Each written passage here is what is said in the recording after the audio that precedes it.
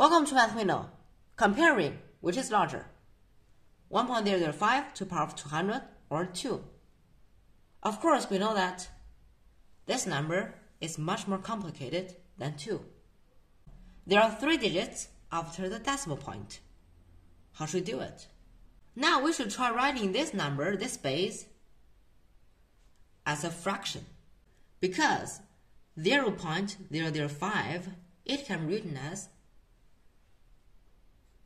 1 divided by 200. So now 1.005 all to the power of 200, it is equal to, or it can be regarded as 1 plus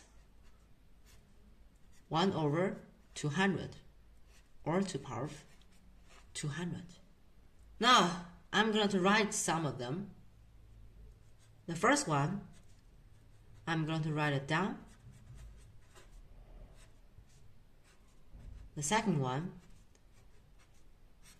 these 200 numbers are the same.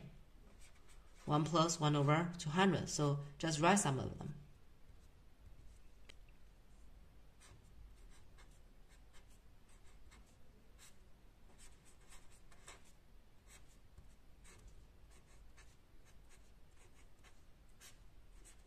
Now I have a question.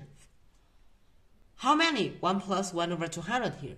Of course, 200, because the exponent is 200. We have already analyzed this number, which on the left side. Now we should analyze these two.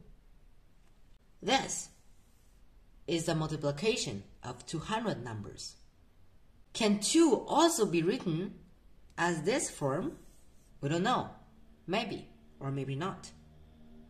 This is a product of 200 numbers. Of course, now I'm going to write this 2 as 400 and then divided by 200. This 2 is 400 and then divided by 200. I'm going to write this as,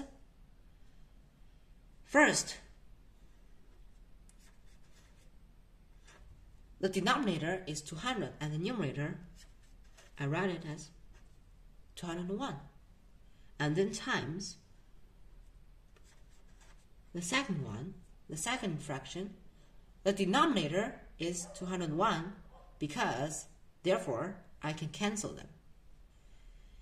And the numerator is 202. The third one, the denominator is 202. Therefore, I can cancel this 202. And the numerator is 203. For the first term, it is 204 divided by 203.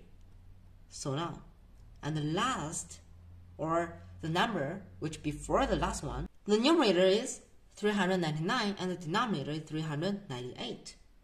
And the last term is, guess what? The denominator is 399. Just as this, therefore I can cancel it.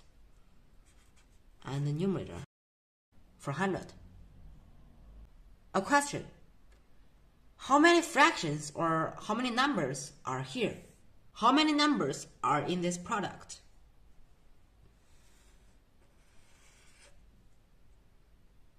$199? No. It is 200. Why? But 399 minus 200 is 199. Why not 199 but 200? Because the subtraction of 399 and 200 is 199. But how many numbers are here? The denominator of the first number is 200 and the denominator of the last number is 399. You should let 399 subtract 200 and then plus 1. Because 200 is also a number that we should think of. So there are 200 numbers.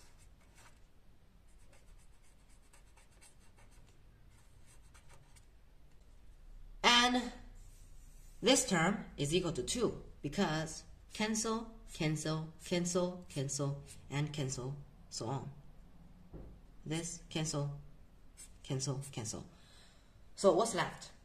400 on the numerator and 200 on the denominator.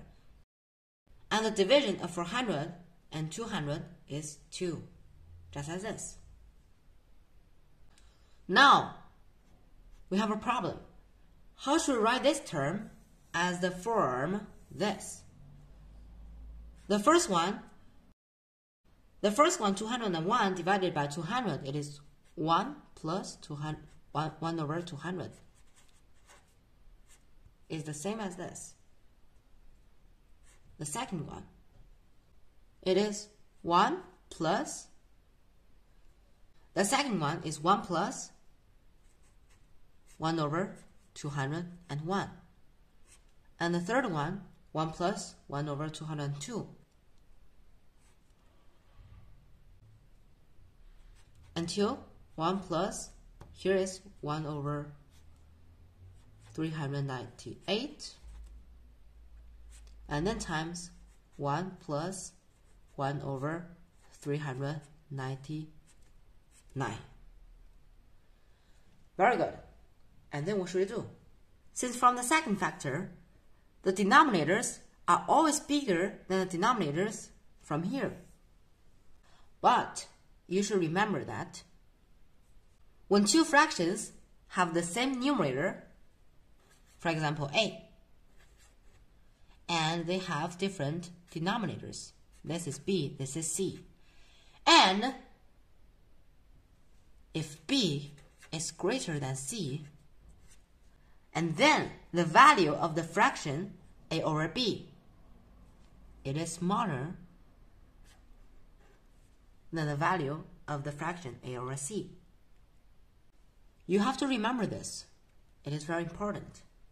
1 over 200 is always bigger than 1 over 201. Also, always bigger than 1 over 202 until 399. And in every factor, there's plus 1, plus 1. That means this one is always bigger than this one. The term which is in blue is equal to 2, and the term which in brown is equal to 1.005 to the power of 200. So, we can get the answer. 1.005 to the power of 200 is always bigger than 2. Do you get it? And don't forget to give me a thumbs up, subscribe my channel for more videos, and we'll see you next time. Bye bye.